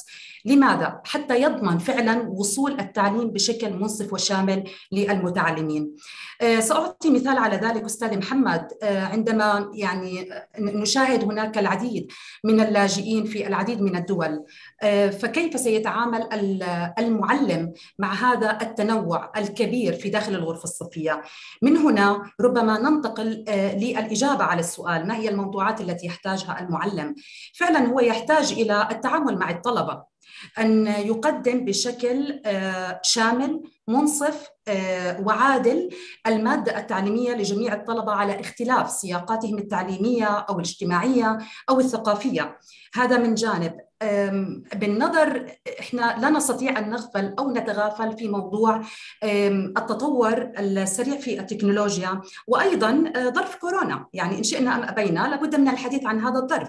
فهذا الظرف جعل جميع دول العالم بمؤسساتها التربوية وغيرها أن تعيد النظر، فكان لابد أنه فعلا تمكين المعلم من كيف أتعامل مع التكنولوجيا، كيف أصل إلى الطالب وهو جالس في بيته مثلا وفي مساحات متباعدة، كيف أقدم المادة التعليمية مادة عن بعد. هذا مثال. إذن لابد فعلا أن أمكن الطالب من التطبيقات التكنولوجية، أمكن الطالب كيف يتعامل مع الطفل، كيف يتعامل مع الطالب بشكل خاص، وخاصة كيف أدعمه، كيف أحقق الرفاه النفسي والاجتماعي إلى هذا الطالب. هذه الموضوعات الأساسية سواء كانت في ظرف كورونا أو غيرها من الظروف هي الشيء الأساسي. لابد من تمكين المعلم وتقديم تلك الموضوعات حتى أعيد مرة أخرى ليصل التعليم بشكل منصف بشكل شامل لجميع المتعلمين. وهذه هي الموضوعات الأساسية، بالإضافة إلى موضوعات إن شئنا أن نسميها موضوعات أيضا هي أساسية، ولكن كيف أتعامل مع المادة التعليمية، كيف أقدم المادة التعليمية، ما هي الاستراتيجيات الحديثة. هذه هي الموضوعات التي فعلا بيحتاجها المعلم، ولابد من تمكين المعلمين تمكين جيد في هذه الاستراتيجيات. وشكرا. شكرا دكتورة هبة على هذه الإضاءة التي أريد استثمارها لأنتقل إلى الدكتورة هنادي. أشارت الدكتورة هبة إلى أزمات كثيرة تدفع الناس إلى التعرض لتجارب لنقل لا تلبي الحد الأعلى من التعليم، وأشارت أيضا إلى تجربة التعلم عن بعد. فمثلا تجربة التعلم عن بعد أستاذة هنادي تعرض المعلم للتعامل مع أنواع كثيرة من الطلبة. لذلك برأيك وأنت تتعاملين مع المعلمين بشكل يومي، برأيك كيف يؤدي وعي المعلمين بخصائص نمو الطلبة واهتمامات الطلبة المتباينة؟ كيف تؤدي معرفة المعلمين لتمكينهم لتقديم تعليم جيد في الظروف الطارئة؟ بداية لما نتحدث عن خصائص التعلم أو خصائص النمو عند المتعلمين، سنجد أن هناك أهمية كبيرة لهذه المعرفة عند المعلمين. بداية ستساعد المعلمين في فهم خصائص كل مرحلة من مراحل النمو والعوامل التي تؤثر في نمو الأفراد. ستساعد المعلمين في تخطيط المناهج الدراسية، كيفية التعامل مع التلاميذ وفقا لكل مرحلة، وفي تنفيذ الأنشطة والاستراتيجيات التي تسهم في تلبية الاحتياجات المختلفة لأبنائنا الطلبة. لكن السؤال المهم هنا هو بعد جائحة كورونا، أو خلينا نحكي بعام 2010، من المهم أن يسأل المعلمون أنفسهم من هم طلاب اليوم وما العالم الذي يعيشون به. رح أتطرق يمكن لشيء يعني لا توجد عليه العديد من الدراسات، وهو جيل ألفا، وهو من أوائل الأجيال التي واكبت التكنولوجيا الرقمية، ترعرع أبناؤها في بيئة تهيمن عليها الهواتف الذكية والأجهزة اللوحية وغيرها من الأجهزة. طبعا هون إحنا بنحكي جيل ألفا من 2010 حتى الآن وما بعده. طبعا هذا الجيل يعيش في فترة مختلفة كثيرا عن الأجيال السابقة، تتحكم في حياتهم العديد من المتغيرات والأنماط الاجتماعية الجديدة، تشكل فيها التقنية ووسائل التواصل الاجتماعي ومنصات الألعاب سمة أساسية في حياتهم. ولدوا في عصر فيه يعني تقنيات الإنترنت في أوج تقدمها، بالتالي لا يعرفون وسائل التواصل القديمة وما تعاملوا معها أصلا يعني مسبقا، وبالتالي في تفكيرهم تعاملهم مع الواقع يتسم بالكثير من الاختلاف.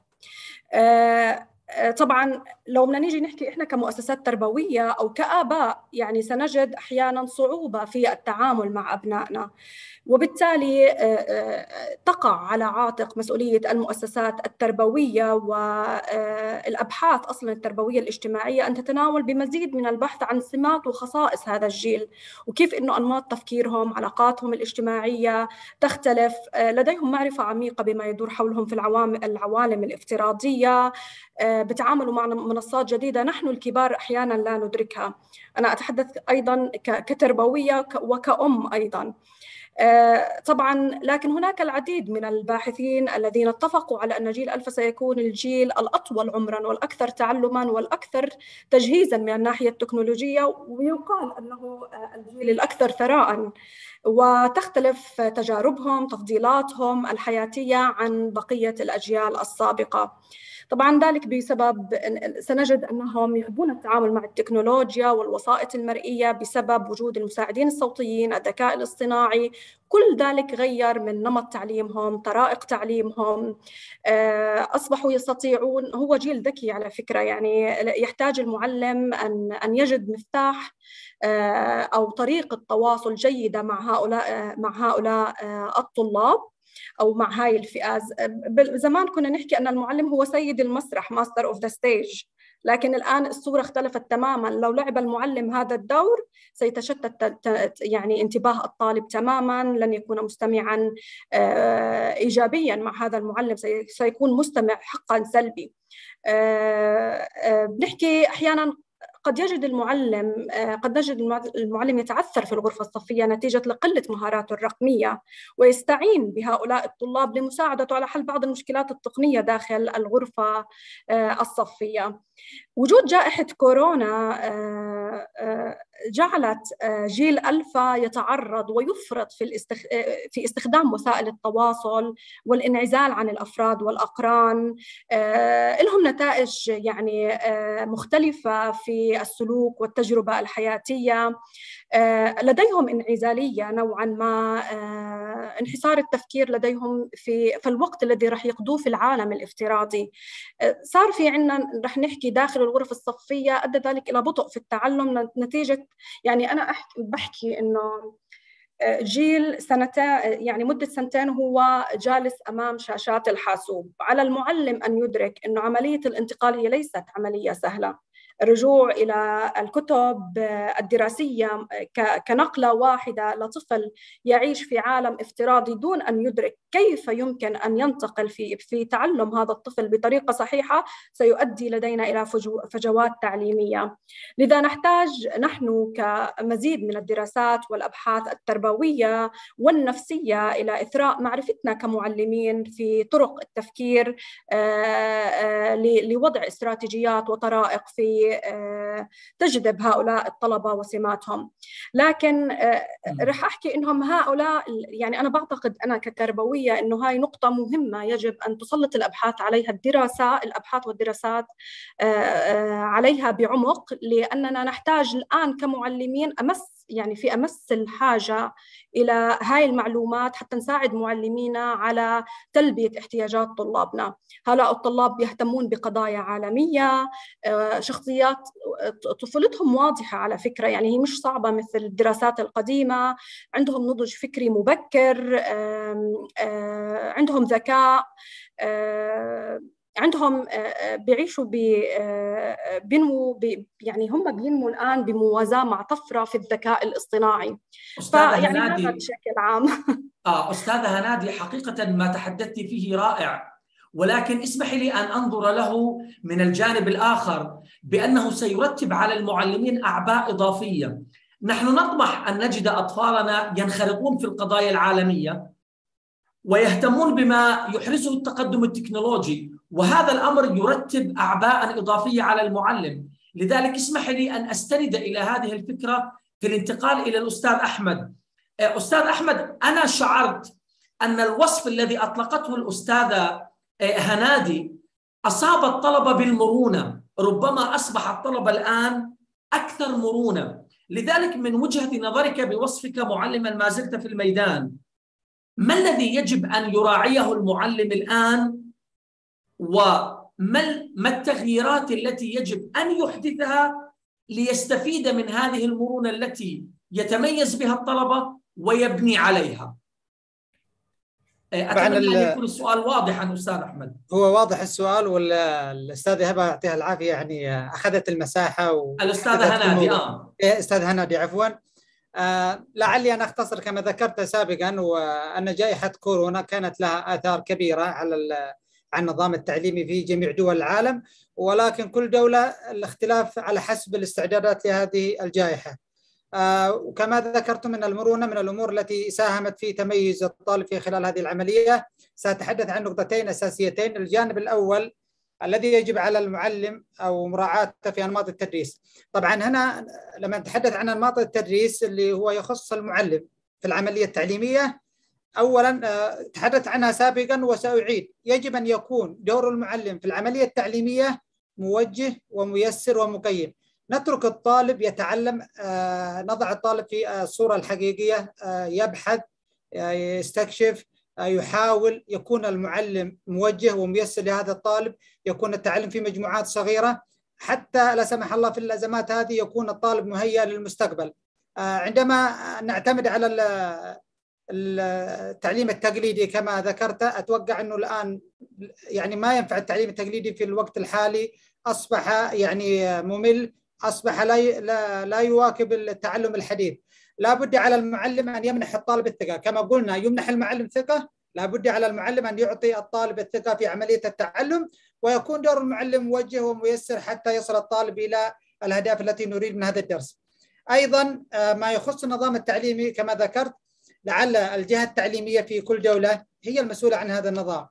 لا بد أن يكون النظام التعليمي محدث، يتوافق مع الاستراتيجيات الحديثة، مع الأساليب الحديثة، ونبتعد عن الكم من المعلومات وعن الجانب النظري، حتى نستطيع أن يكون هناك توافق بين ما يقدمه المعلم في الميدان وبين المناهج التعليمية. فأرى أن المناهج التعليمية هي مسؤولية الدولة، والتي يجب أن تعتمد على التعلم الحديث من بناء الاستراتيجيات الحديثة، بالإضافة إلى تدريب المعلمين على هذه المناهج وكيفية أدائها. التدريب أمر مهم جدا للمعلم حتى يكون معلم ناجح ويكون طموحه لتعليم المستقبل بإذن الله. هذه في يعني خلاصة مستعجلة في هذا المحور، لعل نكون يعني وصلنا الخلاصة في هذا الجزء. إذن أستاذ أحمد، أنت اقترحت ما يلبي الهدف الرابع من أهداف التنمية المستدامة، وهو ضمان التعليم الشامل والمنصف وتعزيز فرص التعلم مدى الحياة للجميع.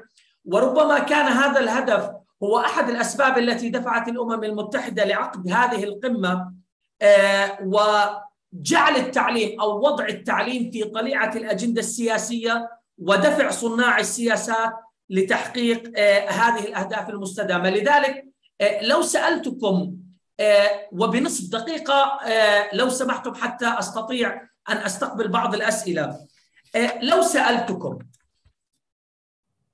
هل ترون أنه من الضروري أن يعمل العالم على بناء منظومة تربوية عالمية تمكن المعلمين من الاستجابة السريعة للتحديات العالمية في التعليم؟ هل ترون أنه من الضروري أن نبني منظومة عالمية تمكن المعلمين من الاستجابة السريعة للتحديات؟ وما شكل هذه المنظومة؟ سأبدأ بالأستاذة هنادي. تفضلي أستاذة هنادي. نحن دائما يعني نؤمن بأهمية مجتمعات التعلم المهنية، يعني وأهمية عدم العمل بشكل منعزل. تحدثنا عن جيل ألفا، وتحدثنا عن الطفرة في الذكاء الصناعي والاصطناعي، وتحدثنا عن التكنولوجيا الرقمية وهذا التطور السريع والهائل في العالم. أنا أؤمن إذا أردت أن أتحدث عن الشكل، فأنا أؤمن بأهمية التوأمة بين المدارس، سواء بين مدارس على مستوى الشرق الأوسط أو على مستوى العالم بأجمعه، على كيفية بناء أيضاً علاقات بين المعلمين أنفسهم وبين أيضاً الطلبة مع بعضهم، بث دروس مباشرة، تبادل خبرات. بالإضافة دعني أقول أن العالم بالعالمنا العربي بدأنا، ومنصة إدراك تعد من أهم المنصات اللي جمعت آلاف المعلمين للالتحاق بورشات تدريبية مهنية احترافية مفيدة مقدمة من قبل كفاءات. طبعا قدرتنا أيضا على إكمال برامج تطوير مهني ودبلوم مثل البرامج اللي أطلقتها أكاديمية الملكة رانيا، زي دبلوم المعلمين، دبلوم القيادة التربوية، وهي فعلا برامج نافعة جدا. بالرغم من إحنا الأعباء الوظيفية الموجودة عندنا أو المهام الموجودة عندنا، استطعنا بسبب مرونة هذا البرنامج إنه إحنا نكيف أنفسنا ونلتحق بهذا البرنامج، فكان فعلا ثماره يعني نافعة وأثرت على ممارساتنا في التربوية داخل مدارسنا. يعني أنا بعتقد يعني أنا بشوف هذول الثلاث جوانب هم أهم جوانب. جيد، شكرا لك أستاذة هنادي. سأنتقل إلى الدكتورة هبة. الأستاذة هنادي اقترحت مجتمعات التعلم، اقترحت التوأمة، اقترحت المنصات التعليمية ضمن هذه المنظومة العالمية. دكتورة هبة، استنادا إلى خبرتك في تطوير برامج تدريب المعلمين، كيف تتخيلين شكل هذه المنظومة العالمية؟ يعني بداية يعني هذا شيء رائع أن إذا تحدثنا عن المنظومة التربوية وكيف يكون شكل هذا البرنامج التعليمي والتدريبي، من أين يبدأ وكيف يجب العمل عليه وكيف ينتهي، ومن ثم إعادة الدورة مرة أخرى. نعم، نحن نتحدث عن عدة أمور دكتور محمد. بالنسبة للمنظومة لابد من إيجاد، كما تفضلت، إيجاد شراكات حقيقية بين المجتمعات لضبط جودة التعليم أولاً، لتقديم الدعم ودراسات الحالات المختلفة مثل ما تفضلت وأشارت إليه، وهناك العديد من الشراكات العديدة سواء كان مع الأردن والدول المجاورة. تبادل الخبرات وانتقاء الممارسات الفضلة من أجل التحسين والتطوير.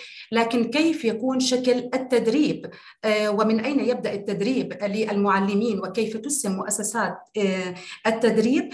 أظن أن يبدأ بتدريب المعلمين وتأهيل القادة وتأهيل يعني الأشخاص المسؤولين عن إعداد المعلمين. هذا في النظرة الأولى، لابد من النظر والاطلاع وتدريب وتأهيل الأشخاص المسؤولين عن إعداد المعلمين. ثم تأتي البرامج التعليمية وتقديمها بشكل يحمل 3 مكونات أساسية للبرامج التعليمية. قد تكون هذه المكونات وأهمها مكون مرتبط بالمعارف والمهارات ومرتبط بالاتجاهات، بحيث أنه تكون موائمة ولجميع السياقات، سواء كان سياق أردني، سياق أيا كان هذا السياق، يجب أن يكون فعلا يتناسب مع كامل السياقات ومبني بناء على آخر الأبحاث وأفضل الممارسات العالمية.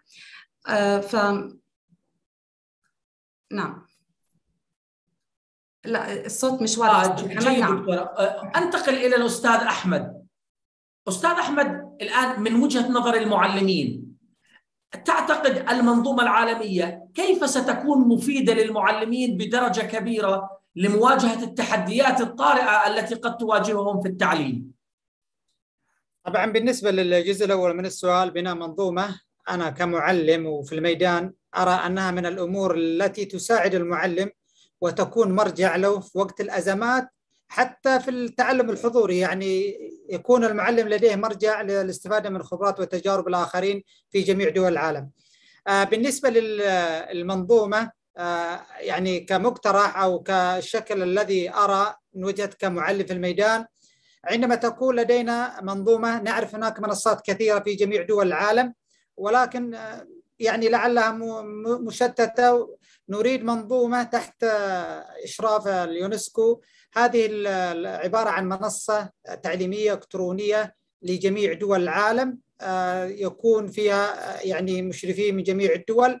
كل دولة تتيح المجال لمعلميها بنقل خبراتهم وتجاربهم في هذه المنصة، بحيث أن الدولة تكون هناك لجان تقييم، والمعلم الذي يطرح أفكار أو تجارب تقيم هذه وتمنح نقاط للمعلم، ويكون هناك تحفيز للمعلم سواء من برامج أو مؤتمرات دولية، بحيث أن هذه المادة تكون موثوقة ومفيدة. يستطيع أي معلم في جميع أنحاء العالم الدخول على هذه التجربة والاستفادة منها. هذه بشكل عام يعني للمنظومة التي نرى، يعني المعلم عندما يكون لديه مرجع سواء وقت الأزمات أو حتى في التعليم الحضوري، أتوقع أنه مفيد للمعلم يستفيد من الآخرين. يعني أنا خلال دولتين رحت الصراحة وجدت تجارب جميلة رائعة جدا، ورجعت طبقتها في الدولة حقي مع طلابي، وكانت مفيدة وناجحة ولا يمنع أن تنقل على مستوى العالم. هذه بالنسبة لأن التجارب التي تمارس في الميدان أفضل من الكلام الذي ينظر ويكتب عنه.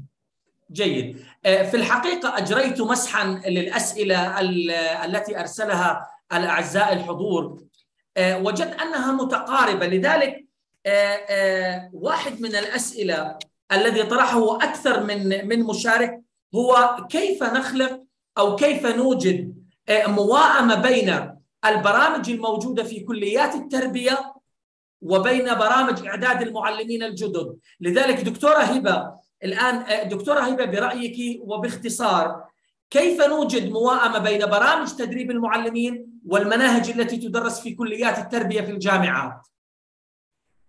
يعني ربما تطرقنا إلى الإجابة بشكل مباشر أو غير مباشر لهذا السؤال. بداية إحنا لابد من النظر إلى ما هي البرامج، ما هي المساقات التي تقدم في كليات التربية والتعليم، هذا في الدرجة الأولى. ثم النظر في كيفية التقديم، كيف تقدم تلك البرامج، هذا من جانب آخر. إذن المواضيع، ننظر إلى المواضيع أولاً، ثم ننظر إلى كيفية تطبيق تلك البرامج. هنا تأتي الموائمة. ماذا يحتاج المعلم؟ ماذا يحتاج؟ بمعنى أنه إذا نظرنا إلى الجانب التأهيلي أو الجانب الإعدادي من وجهة نظر مدربة، فأنا أنظر إلى الجانب التطبيقي البحت، وهي أمور متقاطعة، يعني ليست أمور منفصلة. ما يتم تدريسه في الجامعة يتم هو أساس، ونكمل عليه بالجوانب التطبيقية. إذن إجابة مختصرة أو كنقاط ممكن أن نحددها كنقاط: النظر إلى المساقات، النظر إلى كيفية إعطاء تلك المساقات، ثم النظر إلى الحاجات ثانياً، والبناء عليها في تقديم الجوانب التطبيقية والممارسة. إذا ربما يكون هذا السؤال نقطة انطلاق في بحث للمسؤولين في النظم التعليمية أو في مؤسسات التعليم العالي. السؤال الآخر الذي سأله أكثر من يعني تصفحت أكثر من 20 مرة ورد حقيقة، وأريد أن أسمع إجابته من الأستاذ أحمد ومن الأستاذة هنادي، كل من وجهة نظره. ما أهم برامج التعليم المقترحة التي يحتاجها المعلم؟ البرامج الضرورية التي يحتاجها المعلم. أستاذ أحمد، أريد أن أسمع الإجابة من وجهة نظرك بوصفك معلما. ما أكثر البرامج التي يحتاجها المعلمون؟ كما تعرف أن في الوقت الحالي والتعلم الحديث أصبحت التكنولوجيا يعني من العوامل أو المواد الأساسية التي يجب أن يجيدها المعلم. نرى أن البرامج التعليمية التي تعتمد على التقنيات، على أساليب والطرق الحديثة، التعامل مع الأزمات، كل هذه الأمور نحتاجها أن تكون يعني تكون لدى المعلم صورة واضحة عنها، حتى لا سمح الله في المستقبل حدثت أي طارئ يكون المعلم جاهز لتعليم المستقبل. أيضا الرؤى والتطلعات لهذه الدول، حتى يبني المعلم خططه لتطوير برامجه والوصول إلى تحقيق رؤى دولته. جيد، أشكرك على هذه الإضاءة. أستاذة هنادي، تفضلي من وجهة نظرك كقائدة تربوية، ما البرامج التي تعتقدين أن المعلمين في مؤسستك يفضلونها أو يحتاجونها؟ يعني بالإضافة إلى ما أشار إليه الزميل قبل قليل، نحن بحاجة إلى تفعيل دور وحدات التدريب والجودة في تقديم برامج تنمية مهنية مناسبة للمعلمين، قادة المدارس، العاملين بشكل عام بالتعليم، تواكب التحول الرقمي، التعلم الإلكتروني، استراتيجيات التعلم المدمج، الفصول المقلوبة، إعداد الاختبارات الإلكترونية التي تقيس بمصداقية مستوى الطالب.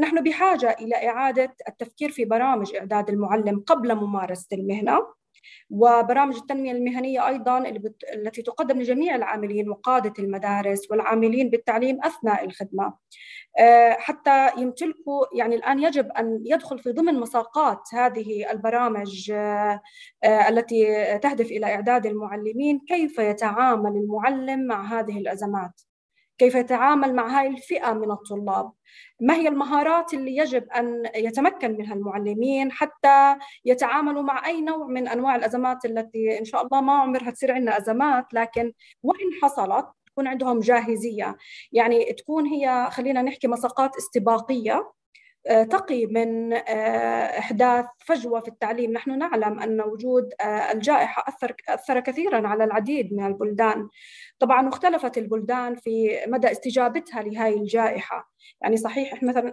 دولة الإمارات تعد من أوائل الدول، خلينا نحكي، اللي استطاعت أن تتخطى هذه الجائحة بنجاح، عندها إمكانات، عندها كفاءات، عندها مؤسسات وهيئات جميعها عملت كيد واحدة في ظل الجائحة. لكن عندما نتحدث عن التعليم نحن نتحدث عن العالم.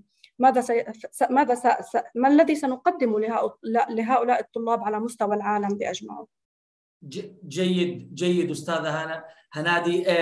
إذن الضيوف الأعزاء، الحضور الكرام، المتحدثون في هذه الندوة الجميلة، نكاد نتفق جميعا على أننا بحاجة إلى سد الفجوات في التعامل مع التحديات التي تواجه التعليم، وأن نتفق جميعا أن التعليم هو استثمار فعال يجب أن يستند إلى مسؤولية اجتماعية عالمية.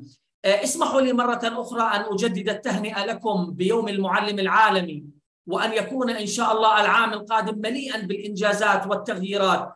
واسمحوا لنا أن نشكر المركز الإقليمي للتخطيط التربوي تحت إشراف اليونسكو وأكاديمية الملكة رانيا لتدريب المعلمين على هذه الندوة الجميلة، وأن أشكر الزملاء المتحدثين الذين أثروا النقاش بفيض مداخلاتهم الجميلة، والحضور الكرام على وقتكم الثمين، متمنين أن نكون قد قدمنا إضافة نوعية إلى خبراتكم، ومتأملين أن نستضيفكم في لقاءات قادمة بإذن الله. شكرا لكم، وإلى اللقاء في ندوة قادمة إن شاء الله. وأرجو من الإخوان الحضور التكرم بتعبئة الاستبانة التي أرفق لكم رابطها في مساحة النقاش. شكرا لكم، والسلام عليكم ورحمة الله.